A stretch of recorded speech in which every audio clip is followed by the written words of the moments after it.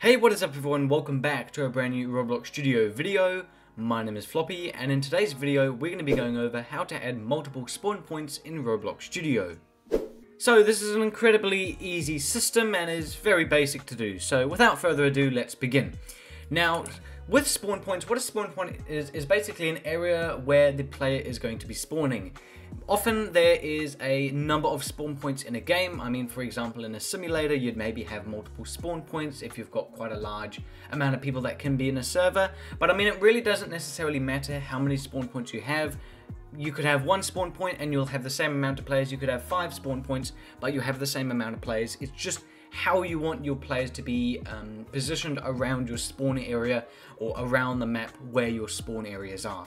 Anyway, so to insert a spawn point here, just like we have on the base plate, on default when you load into a base plate, this is your main spawn point right here, usually located in the center of your base plate, and this is going to be your main spawn point. So for example, if we had to just go play this now, we would load somewhere around in this square here, and it won't be center. It may be over here, it may be over there. Anywhere in the square is where we are going to be spawning. So we could have it like that, and then it gives you a very limited area on where you're able to spawn, because it will not spawn you anywhere outside this area right here. So if we had to go click on play, for example, now you're able to see we're going to spawn right on top of the cube, simply because that is our spawn area. But if we had to go and make it extremely large, for example like that, you're able to see it doesn't really necessarily matter what shape it is, but you're able to see that we kind of spawn in the a bit of an odd position, not necessarily center, not exactly over there, but just kind of randomly in the square area here. But anyway, that is if you already have a spawn point there, and an easy way to get another spawn point is to simply duplicate it by going Control D or right clicking and then duplicate, and then you can just kind of drag it to where you would like. Now what people often do is, and actually something I used to do when I first started Roblox Studio and didn't know much about it, I just used to go to the toolbox, and then right here by the trending or the essential is the neutral spawn, and that is verified by Roblox. It is specifically put on the toolbox by Roblox right there. So you can also grab a spawn point from there, but you can also go over here to the model tab, and then you can go and click on spawn, and that will also insert another official spawn point. So there are many different ways on how you can get spawn points, and I mean, you can get one from the model tab, you can get one from the toolbox, or you can simply duplicate the one you currently have. But let's say you went and removed and lost all your spawn points, then you would use either via the model or in the toolbox. Now with spawn points, they're not the best looking thing, and you know, it's not really something that you want to be laying around in and around your game. So to make them pretty much invisible, all you need to do is simply drag them below the ground. You can go and remove the transparency and the decal. I'm pretty sure there's a decal on them. Yeah, there's a decal there, and just change the transparency. But for me, I find the easiest thing to do is simply just to take them slightly below the ground.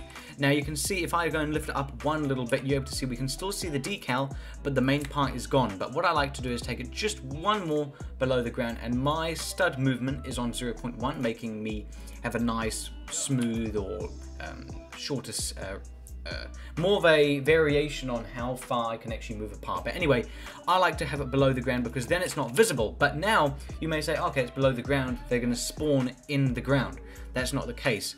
You will spawn above ground, but simply because it's so close, it doesn't make any difference. So you're going to spawn right there. But I mean, for example, if you had to go and put your spawn points down here below the base plate, then yes, the player is going to spawn in here, and it won't be fun because the person's below the map, where we actually want the player to be on the map. So if I had to go and put these spawn points right there, and we had to go click on play, you're able to see that now I join back into the base plate just like that. And now just to show where we actually are, I'm going to insert a part, and now where's my spawn points there? Okay, there is that one there, and then that kind of marks something, and then that just kind of shows you that there is a spawn point there. So you can see, I remember us having I think it was about 4 spawn points, so obviously I was chosen randomly to spawn on this spawn point right here.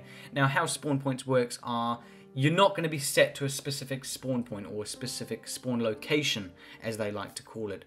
It's all going to be completely random. One moment you could land on this spawn point here, you could next moment land on that one, but every single time you die or you rejoin the game or load into the game or whatever, you will load on these spawn points. You won't randomly load over there on the other side of the map or over over there or something. You're just going to be loading in on these spawn points right here.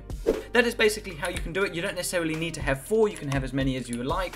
But basically, going back to the chances here, if we had 2 spawn points here, we would have a 50% chance of landing or loading in on that one a single time, and another 50% on this time. So it's kind of like a 50-50 chance of which one you actually spawn on. So that is how you can actually go and insert spawn points inside of your Roblox game, and hopefully that is kind of giving you a little bit more clarification on how spawn point works and what you can actually do to them to make them a little bit less visible and make them a little bit more precise. Alrighty, well that is pretty much it here. I think we covered literally everything that there is on spawn points. So hopefully that has given you a little bit more of an idea on how they work and how you can maybe make them a little bit more invisible. They are still there, you've got multiple spawn points, but they're not there. And hopefully this is kind of giving you a little bit more clarification on how they actually work and what you can actually do with your spawn points to make it the best it possibly can be.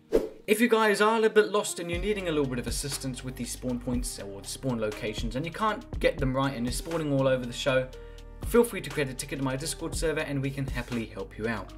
But anyway guys, that is going to be it here for today's video. If you did enjoy, I'd appreciate it if you do consider subscribing to the channel, turning on the notification bell, and also do consider liking the video. I'd really appreciate it.